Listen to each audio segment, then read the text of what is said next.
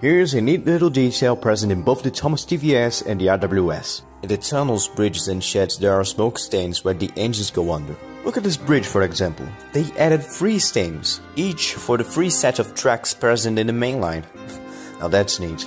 But get this, there's also Henry's tunnel in Series 1, which also has the little details. The 2 sides of the tunnel were shown, and in one side the stains are placed incorrectly. Look, 2 stains for 1 track, 1 stain for 2 tracks. They even tried to disguise the side with some bushes. Yeah, the production used the same tunnel piece for the 2 sets and didn't count on this mistake. Or maybe they did, just couldn't place this bush in a proper way. But oh well, the visuals and attention to detail in these stories are still very worthy of praise. And very neat that some of it was carried on to the later controversial rebrand.